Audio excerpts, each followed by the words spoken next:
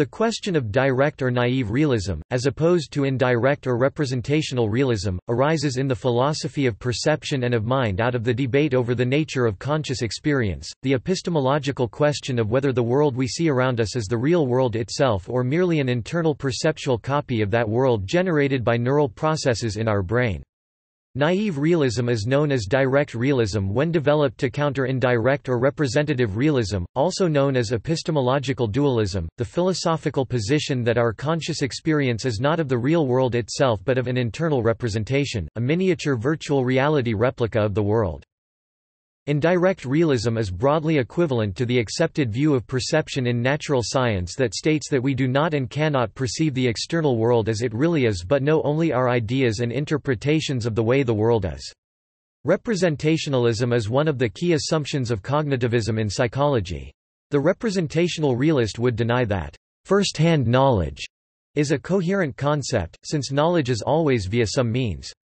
Our ideas of the world are interpretations of sensory input derived from an external world that is real, unlike the standpoint of idealism, which holds that only ideas are real, but mind-independent things are not.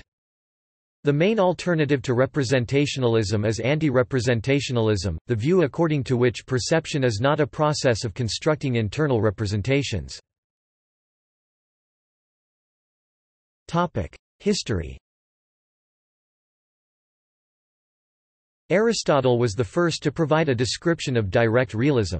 In On the Soul he describes how a seer is informed of the object itself by way of the hylomorphic form carried over the intervening material continuum with which the eye is impressed. In medieval philosophy, direct realism was defended by Thomas Aquinas. Indirect realism was popular with several early modern philosophers, including René Descartes, John Locke, G. W. Leibniz, George Berkeley, and David Hume. Locke categorized qualities as follows. Primary qualities are qualities which are explanatorily basic, which is to say, they can be referred to as the explanation for other qualities or phenomena without requiring explanation themselves, and they are distinct in that our sensory experience of them resembles them in reality.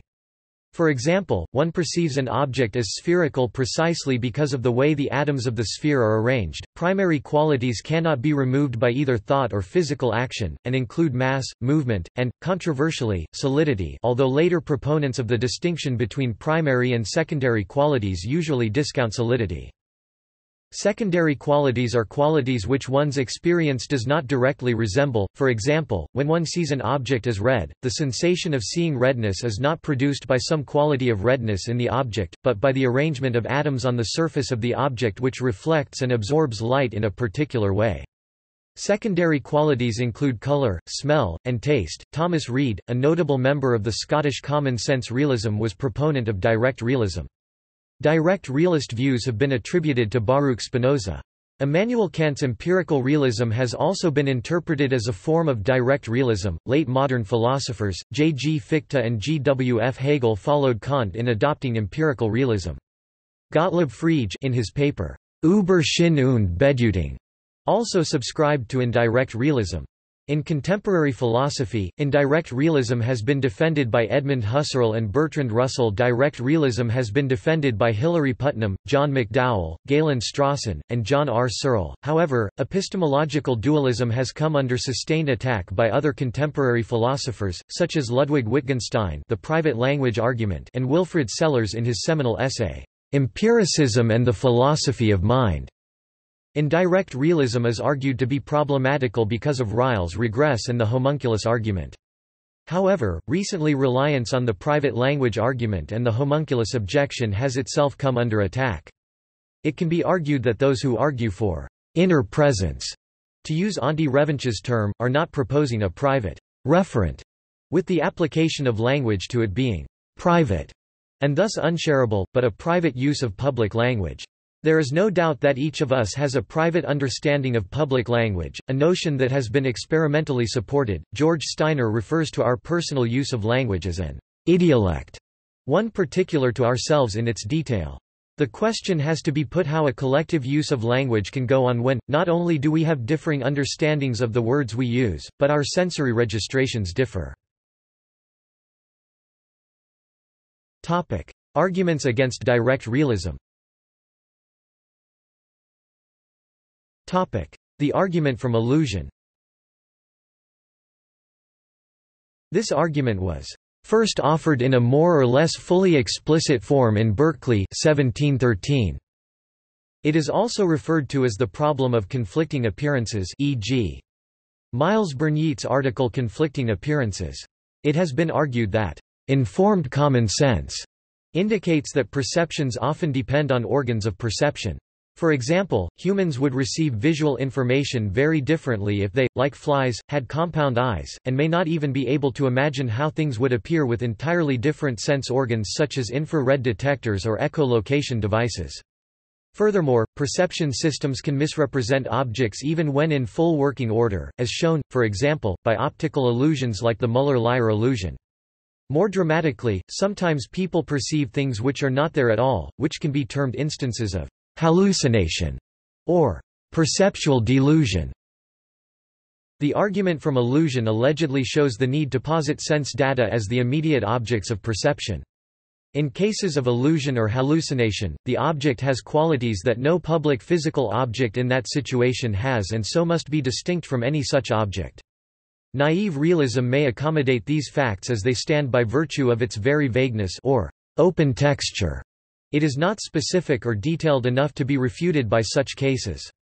A more developed direct realist might respond by showing that various cases of misperception, failed perception, and perceptual relativity do not make it necessary to suppose that sense data exist. When a stick submerged in water looks bent, a direct realist is not compelled to say the stick actually is bent but can say that the stick can have more than one appearance. A straight stick can look bent when light reflected from the stick arrives at one's eye in a crooked pattern, but this appearance is not necessarily a sense datum in the mind. Similar things can be said about the coin, which appears circular from one vantage point and oval-shaped from another. Pressing on your eyeball with a finger creates double vision, but assuming the existence of two sense data is unnecessary. The direct realist can say that they have two eyes, each giving them a different view of the world. Usually the eyes are focused in the same direction, but sometimes they are not. However, this response is presumably based on previously observed data. If one were to be able to observe nothing other than the stick in the water, with no previous information, it would appear that the stick was bent. Visual depth in particular is a set of inferences, not an actual experience of the space between things in a radial direction outward from the observation point. If all empirical evidence is based upon observation, then the entire developed memory and knowledge of every perception and of each sense may be as skewed as the bent stick.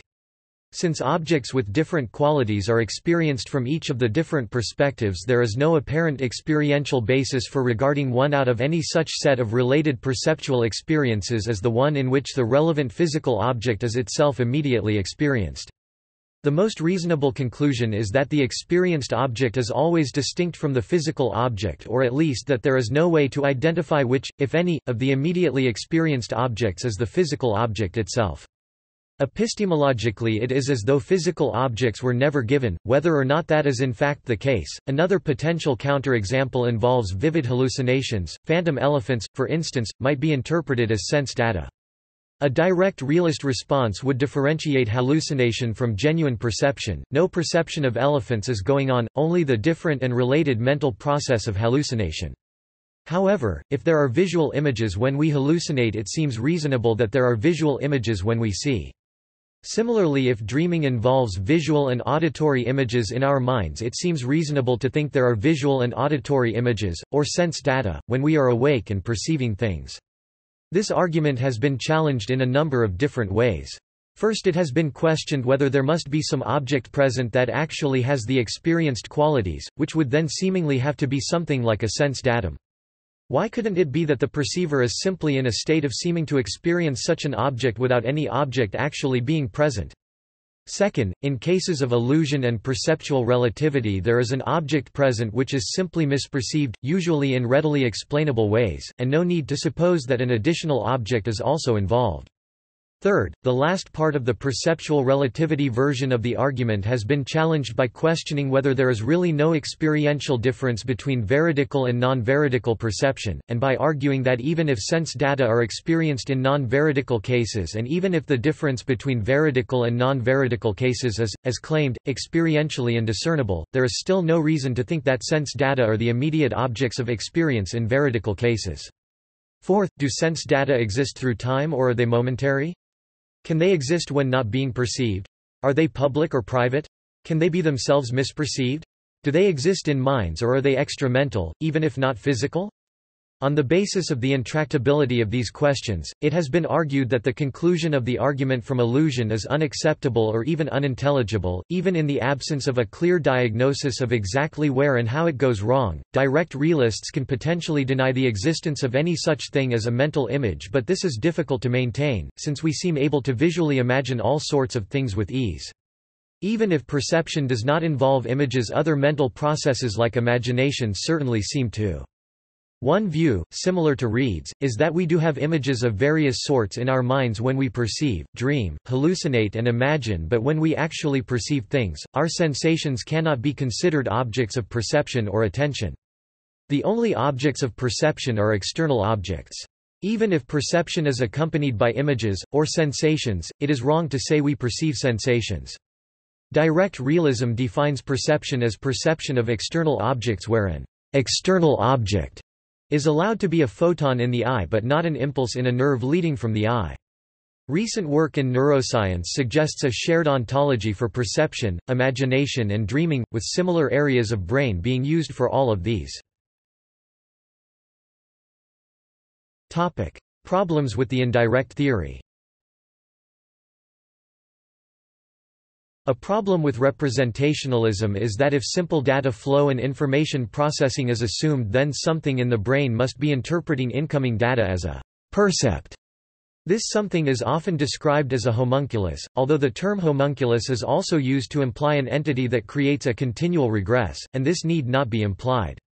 This suggests that some phenomenon other than simple data flow and information processing is involved in perception. This is more of an issue now than it was for rationalist philosophers prior to Newton, such as Descartes, for whom physical processes were poorly defined. Descartes held that there is a homunculus in the form of the soul, belonging to a form of natural substance known as res cogitans that obeyed different laws from those obeyed by solid matter, res extensa. Although Descartes' duality of natural substances may have echoes in modern physics, Bose and Fermi statistics, no agreed account of interpretation has been formulated. Thus representationalism remains an incomplete description of perception.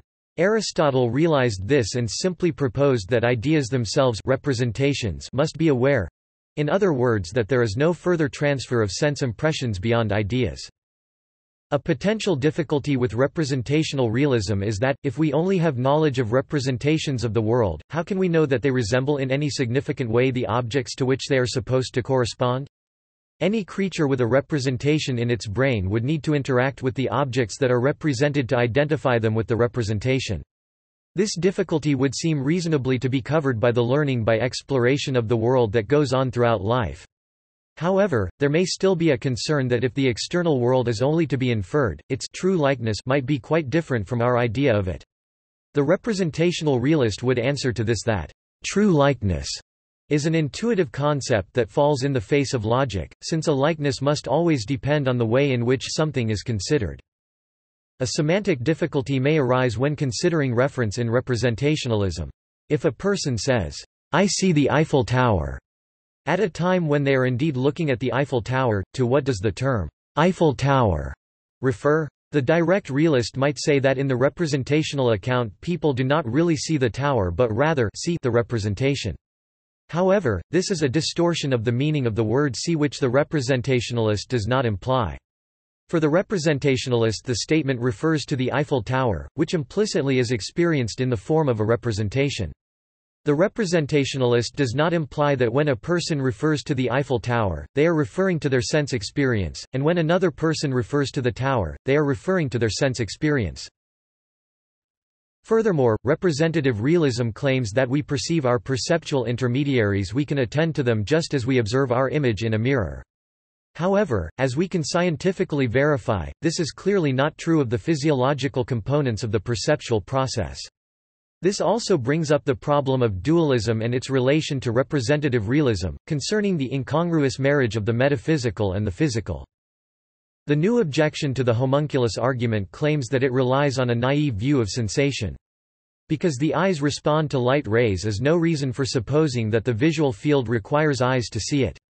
Visual sensation, the argument can be extrapolated to the other senses, bears no direct resemblance to the light rays at the retina, nor to the character of what they are reflected from or passed through or what was glowing at the origin of them.